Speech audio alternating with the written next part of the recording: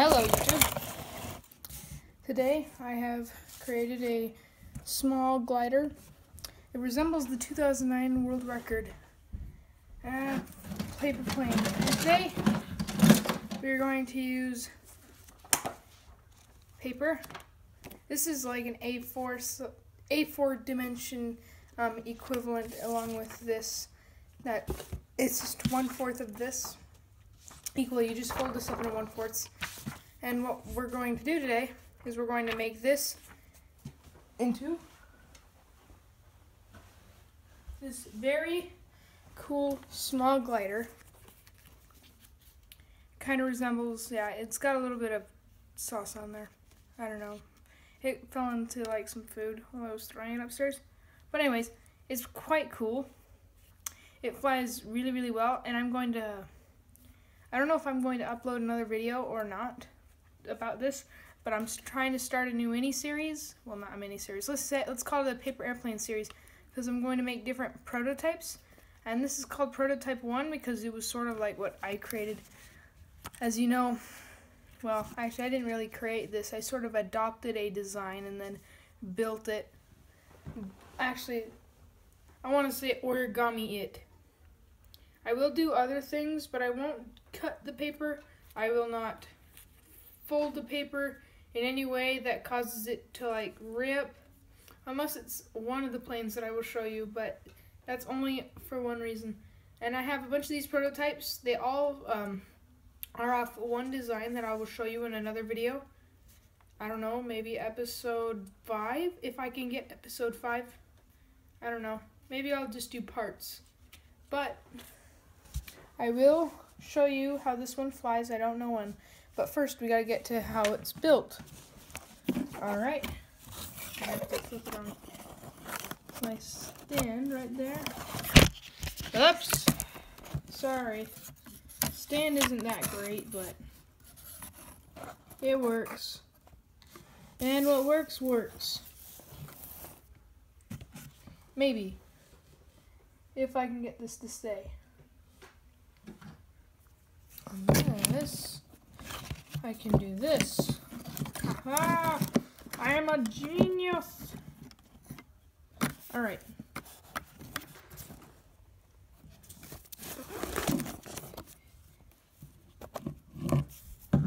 What you're gonna do, first you're gonna turn it long ways, and you're gonna fold it and make a regular base. Oh, this is such a bad idea. Maybe I should put this down and add this here. Yeah, let's adjust that camera. I think you guys would probably like this better. No one really watches my videos, which is kind of sad. But I appreciate people who watch it, or might accidentally stumble across it. So what you want to do is okay, let me start this over. So you want to first have a normal piece of paper. This is actually an A12 or an A8. Anyone who's out there probably should correct me, because it's either an A12 or an A8 or whatever. But anyways, first you fold it down the middle. Hopefully you guys all got that. You fold the corners in like you're about to make a dart, but then you fold this down. And after you've folded that down, you should get something that looks like an envelope, but of course it's not an envelope. Then you put this down very, very closely. I do not have a very proper stand. So what you want to do is you want to put it very, very closely to that edge.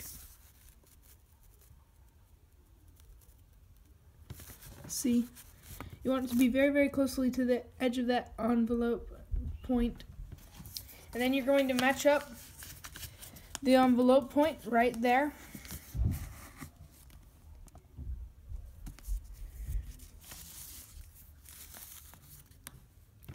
Come on, camera, focus. All right. And after you've matched it up, right there, you've matched up both of these edges, and you've folded it and you've creased it. I have not done it very well. You're going to fold this little tab up to hold it in place. And I just slid it off so that I can show you. You're going to fold this tab in place right there.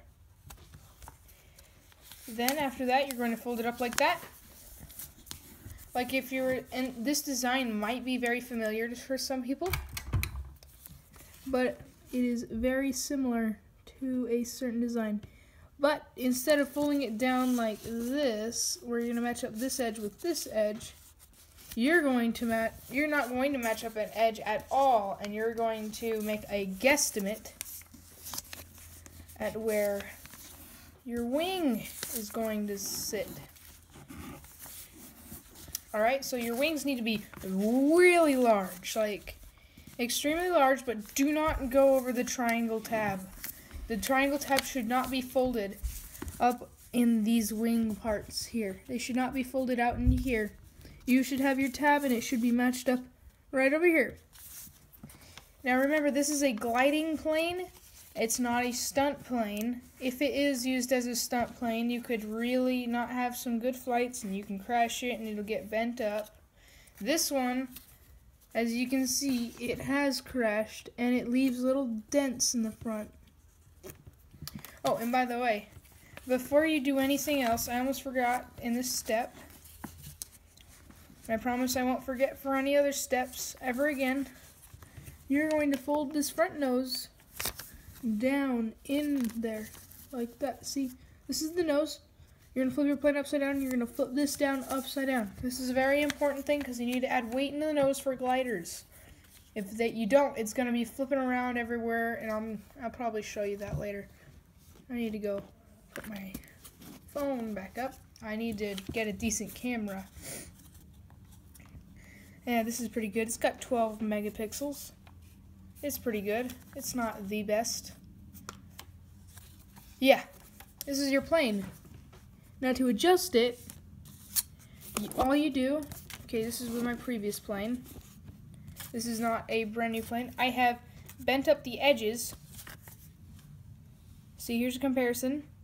Here's the plane that I had been flying for a while. See, I bent up the edges. As you can see, the shadows. And you can see on the wings, if I can hold it straight. Is that pretty? I don't know how straight that is. As you can see, this one is not. So I guess I'll probably show you. I can afford like Adobe stuff, but my phone is not good for that. And my school iPad does not allow us to do anything with that and download the YouTube stuff. So yeah. I will test out these two gliders, and I will show you. And I'm not the best at like this. Actually, I would consider myself the paper airplane king, but there are others out there with much better talents at paper airplanes than me. Oops. All right, let's test this one out. And I'm not best at holding the camera. That was not the one that we made, but this one was. They fly really, really well. I just don't have a big enough space. If I could show you and I could have both hands available, I can really chuck this up high. And I could get some good flying power.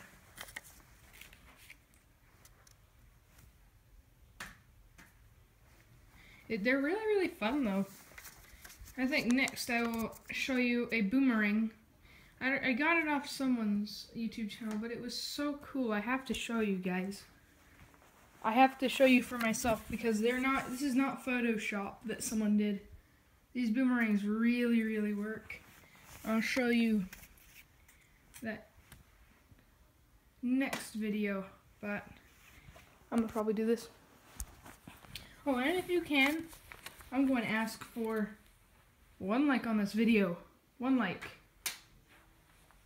1 like, and that's it. No, I don't care if you guys subscribe.